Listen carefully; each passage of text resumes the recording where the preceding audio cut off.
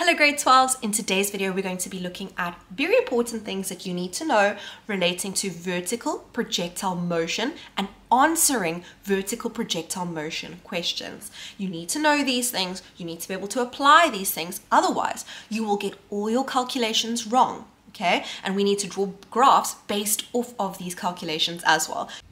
I give teacher tips throughout the entire video, so you don't want to miss any part of the video. Remember to subscribe for more physics and maths videos. Let's go. These are things that I often see that students do not know, they do incorrectly, or they forget about, and then they mess up the entire vertical projectile motion question. So these are basically tips to help you ace your vertical projectile motion exam question, which will look something like this. Now, if you've missed my introduction video where I go over the definitions, important things that you need to understand before doing calculations, check out the link in the description box below. But these are the things that you absolutely need to know before we can even answer vertical projectile questions or draw graphs. So the first thing is obviously it's vertical projectile motion. So we're dealing with up-down motion along the y direction. And because of that, you can see that the equations all have delta y in them. Delta is basically the symbol for the little triangle. That's why I'm saying delta. But you can see that it's delta y, delta y, delta y, no delta x. So it's up-down motion. And basically, this means that the distance that the object moved. Okay, so it can be, for example, if we're working with an object that goes straight up and straight down, you could work out this height. You could work out if an object is thrown off of a building. You could maybe work out this as being delta y or this as being delta y. It depends on the question. The second thing that you need to know for vertical projectile motion. Now, obviously, I'm starting off with the more obvious things. I'm going to get to the more complicated, more juicy things that learners often get wrong. These are obvious still. But that vertical projectile motion involves projectiles. And that is when the only force acting on the object is gravitational force. And everyone, you should know the gravitational force is calculated by taking the mass of the object multiplied by gravitational acceleration, g. And on Earth, that's 9.8 meters per second squared downwards. So actually terrible because I forgot the direction here, downwards. And again, if you look at the equations that are behind me, we can see the following. All of them have, or not all of them, almost all of them have an A in it. So when you substitute in your value for A, you will substitute in 9.8 meters per second squared. Just be careful. Just be careful. And this is something that we will get into in one of the tips to come. But if you choose up as positive, remember, acceleration due to gravity is always down. So this will need to be substituted in with a minus. So if up is positive, acceleration is a negative. If down is positive, acceleration is a positive because acceleration is always down. So it is so important to understand and be familiar with and be aware of your directions. The third thing is that the velocity at your maximum height. So think about it, you're throwing an object upwards or a ball is bouncing. You're projecting an object at the maximum height. The velocity is 0. So in this case, I'm throwing a ball up. It's reaching, yep, that's its maximum height. At that point, v is equal to 0. And then the velocity increases as it comes back down again. In this scenario over here, I've got a building. I'm projecting an object upwards from the building. Say I'm projecting it with some sort of an initial velocity. Let's pretend it's 10 meters per second upwards. As that object travels upwards, the object slows down, so the velocity decreases. Eventually, at its maximum height, velocity is 0. And then as it moves past its maximum height again, the velocity increases, but obviously in the opposite direction. In this case, if up is positive, velocity will be increasing in the negative direction. So it'll be like 2 meters per second downwards, 4 meters per second downwards, 10 meters per second downwards, and so on, but in the negative direction. Okay, but important part, maximum height. Velocity is 0. Time symmetry is another important thing that will be very helpful in calculations. So what this basically says is the time that it takes, in this instance over here, the time that it takes an object from release to its maximum height. So the time that it takes to do that little journey. So you see here, it says time till the turning point. Let's pretend it took 3 seconds. It'll take 3 seconds once again to go from its maximum height back down to the same level where we threw it. That is called time symmetry. How do you apply time symmetry in a situation like this one? Well, if it takes 2 seconds to go from the building to the maximum height, it'll take exactly 2 seconds to go from the maximum height back to the point where it is in line with the building. I hope that makes sense. So from the top of the building to maximum height, it takes 2 seconds. From the maximum height back to the same level as top of the building. So you see it's all in the same horizontal level. That'll take 2 seconds. That's time symmetry. Very, very, very useful in questions when you're answering. Magnitude of velocity values. Another thing that is useful.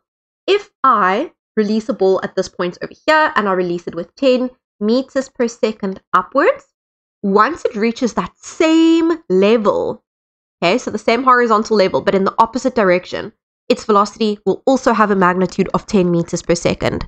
Just please, please, please be aware that over here, the ball is going up. So it's 10 meters per second upwards.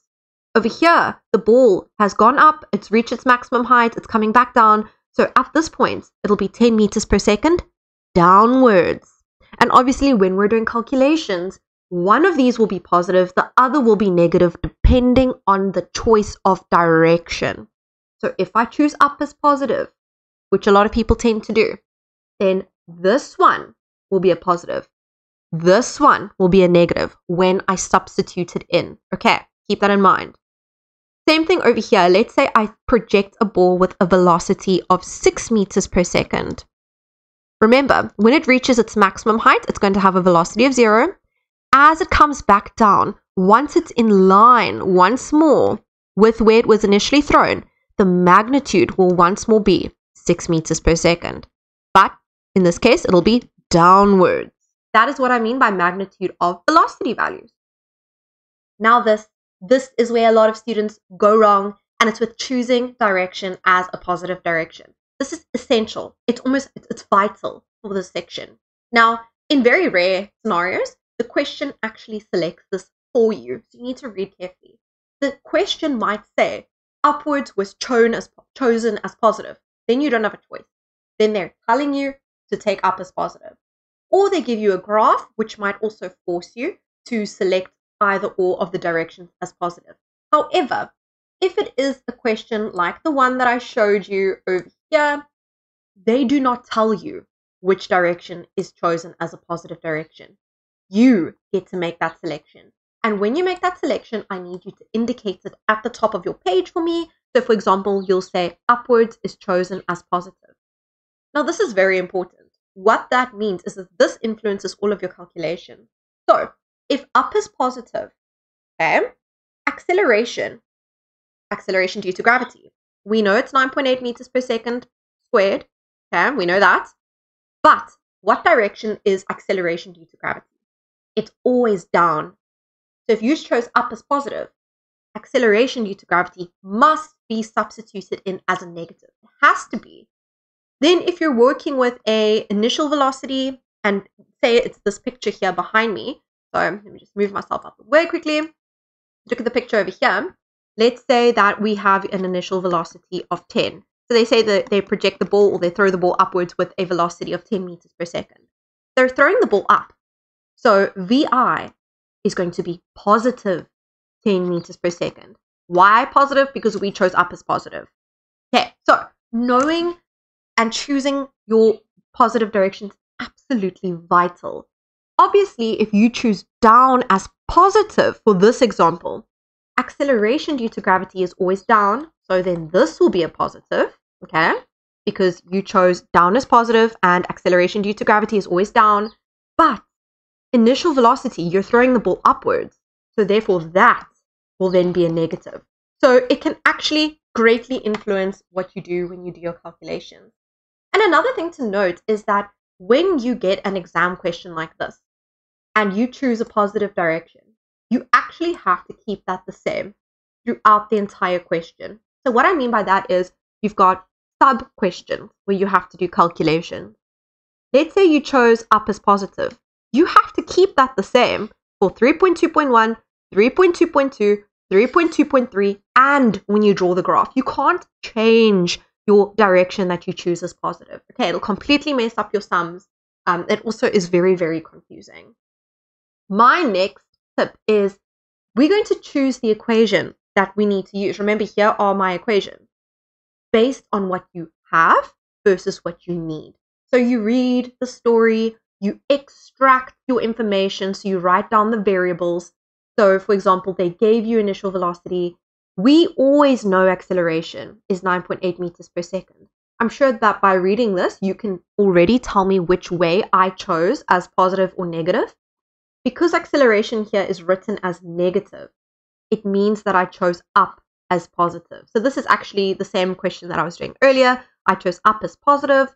My ball or my pen or my rock or whatever was thrown with an initial velocity of 10 meters per second upwards. That's why it's positive. Acceleration is down always. That's why it's negative.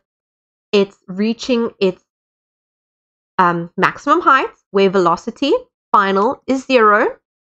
Velocity initial is 10 meters per second. And basically what this question is asking, and this is a very common question, is how long did it take, or what is the time that it took for the object to reach its maximum height? So basically, how long did that take? How long did that journey take? So you list your variables, you list what you have, you list what you know, you list what you need. And we're going to choose which equation to use based on this.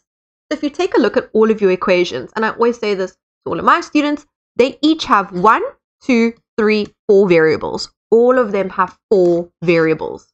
Okay? All of them. You need to make sure that you know 3 out of the 4 variables, which I do know in my case.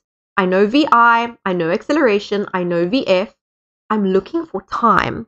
So I hope it makes sense that we won't use this one. Obviously. Why can't I use that one?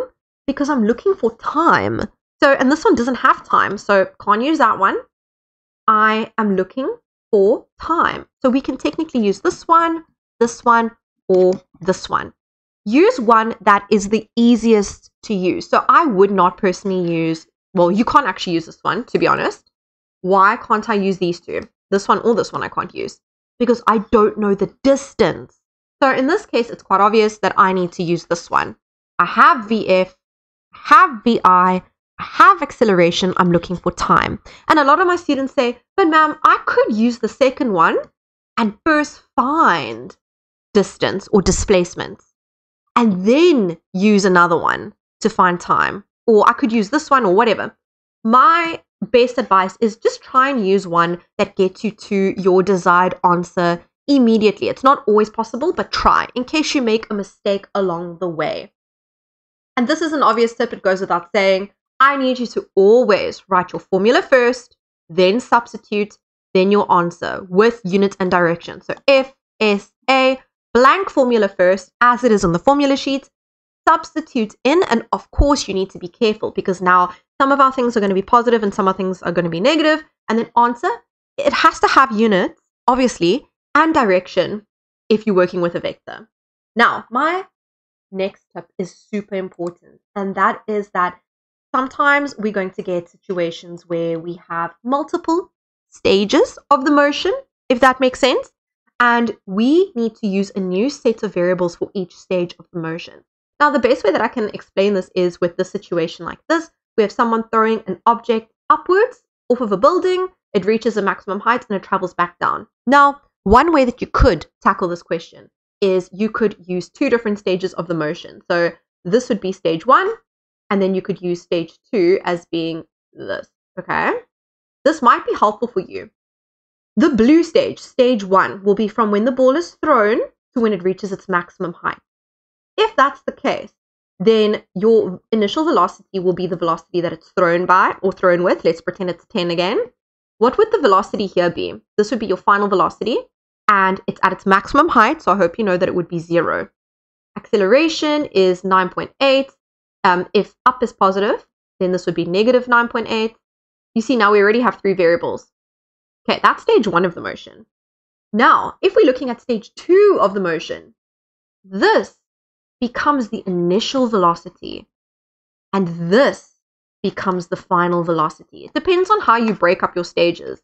But for the yellow stage, VI is now 0. Okay, remember, this was the final velocity of the blue stage, but it's the initial velocity of the yellow stage. I hope that makes sense. And the final velocity is the velocity that the ball hits the ground with.